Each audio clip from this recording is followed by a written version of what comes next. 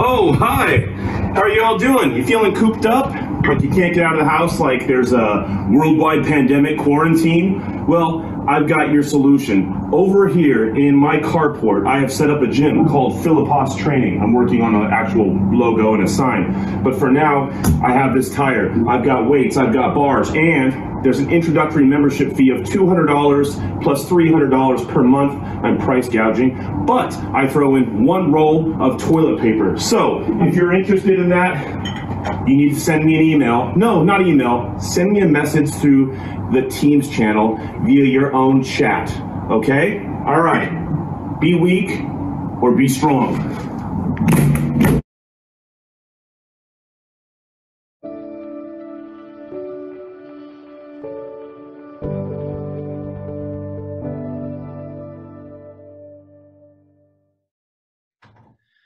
Hi, Bear Creek, and welcome to the first ever episode of the Middle School Video Podcast, Chapel Podcast, hosted and produced by yours truly, but starring our incredible middle school teachers.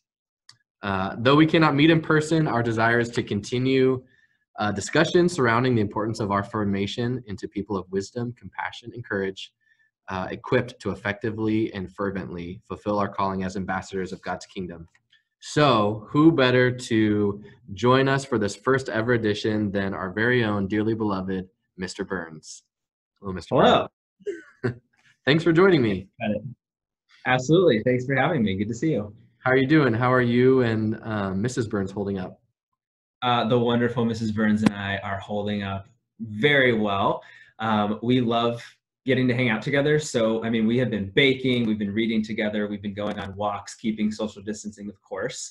But the big joke in our house has been that Newton, when he was quarantined, Isaac Newton ended up doing calculus, creating calculus during his quarantine, and we have baked snickerdoodles. So not quite as good enough for us. I was going to ask, what's the thing that you've baked that you're most proud of? Would it be snickerdoodles? Oh, definitely. Yeah. We also have been doing these pumpkin muffins that we love because in our house, it's always pumpkin spice time. Doesn't matter what time of year it is. So we did these pumpkin spice muffins and they were really good. They were also free of every allergen that you could possibly imagine. Nice. So friendly for everyone. Nice. On one of our first days quarantined, I made dairy-free, gluten-free chocolate chip oatmeal cookies. And I'm going to be honest, they turned out pretty well. Yeah. So yeah. We'll have to have like a baking share, all the things we've learned how to bake when we get back. We should. With gluten-free baking, it either goes really well or it turns into this big puddle of liquid. So as long as you didn't get that, it turned out pretty well. Yeah, there you go. Okay, well, thanks again for joining me. I wanted to just provide students, we just wanted to provide an opportunity to continue to engage in some important conversations with all of you. Our heartbeat is for us all to continue to take steps forward in our faith. Mr. Burns and I were in that same boat, wanting to become people who are growing in our love for the Lord and our love for other people.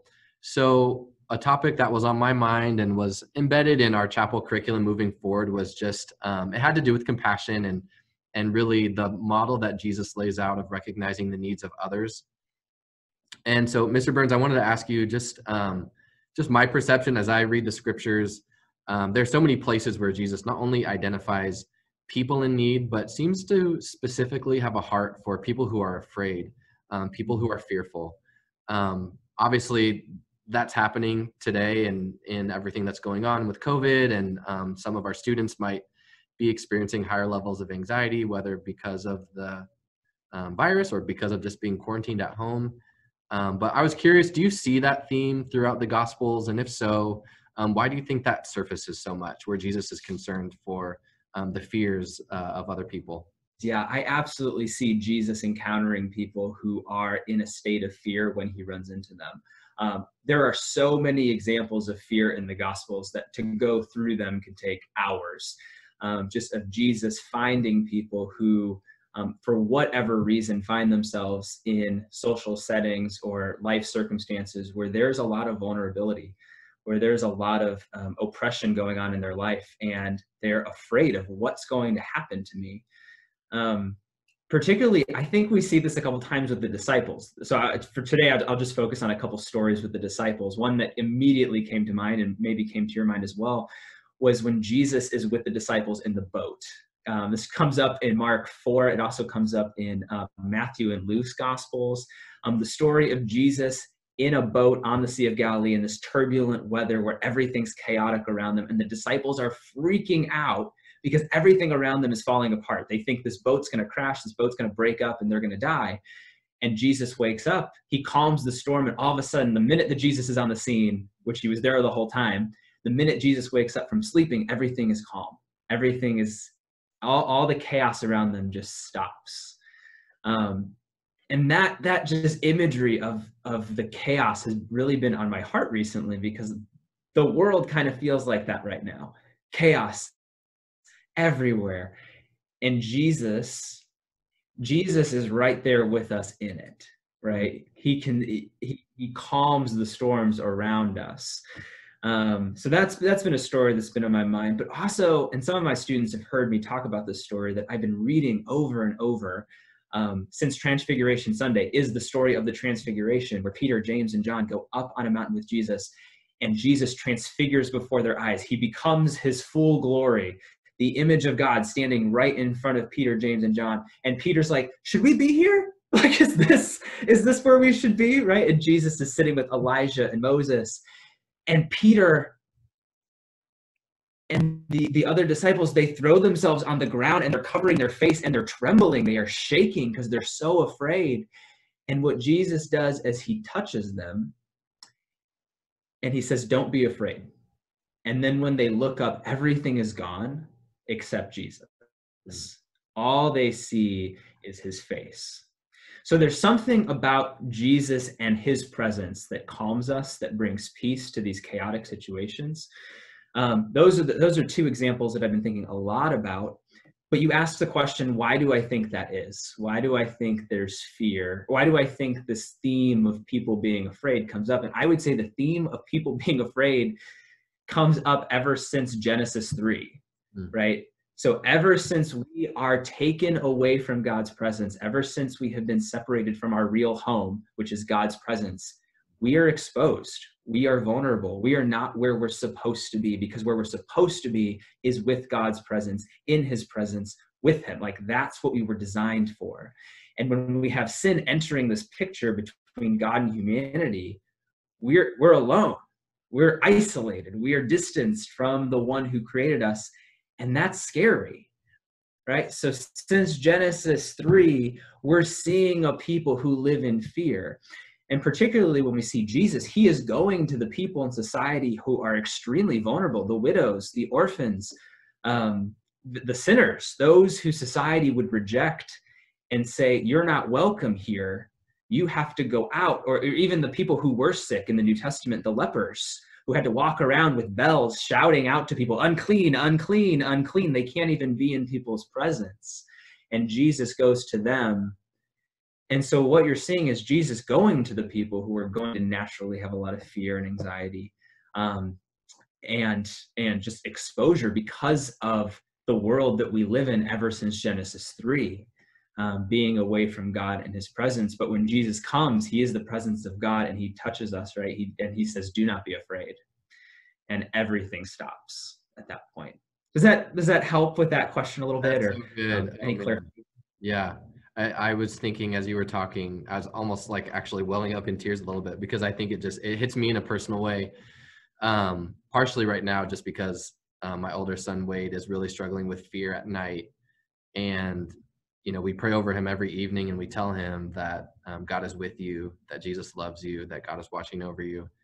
And some of the times he gets out of bed, he says, how do I know that God is with me? I don't feel like he's with me right now. I don't know. I just was thinking, I wonder if any of our kids our students, even at Bear Creek right now, are thinking that, like, what would you say to somebody who just would say, I just don't feel God's presence right now? How do I get to that point where Jesus touches me in that real way, and I can experience his peace amidst my fear? What would you say to them? Yeah, that's a great question. And that's something I as an adult struggle with fear. So very much have had those times where I'm like, Jesus, where are you? Right? I have had very real, tangible moments in my life where I am like, God's presence is not here. It is gone. Right? Because we can say it all day long. God's with you. God's here. God's here. But when everything feels so chaotic, it can be hard to find God in those moments when things feel chaotic. Where is he? And what I tend to say to people, I don't know if this is helpful or not, but something that helps me is just really knowing the ways that I do connect with God. How even when circumstances are totally chaotic, even when life seems so disjointed and all over the place, one thing that I come back to is how has God made me, and how can I connect with him when everything else is going on? So for me personally, it's I connect with God really well through music. So whenever students come in my room, usually there's music playing. If I'm not having a class, right? There's music going and I'm singing, because that is how I connect with God. I've always struggled with reading, and so reading isn't like my first go-to for connecting with God, but for some people it is. My wife, she's a reader, and so she'll go and read novels, she'll read the Psalms, she'll read the New Testament, and instantly she's like, God is here. His spirit is with us, right? I think finding how God has made you and how he connects with you, like it might be music, it might be reading scripture, it might be painting, drawing, like how do you sense God delighting in you as his glorious creation? Sometimes it's getting out in nature. That's what I would say. And like continue to push in to the reality of God being there even when you can't feel him, and invite him into that space. That's what I would say. That's awesome. Okay, cool. That's great. Hey everyone, I decided to pause the conversation there for sake of time. There are a couple more questions that I had for Mr. Burns, so stop by next week to catch the end of our conversation. Until then.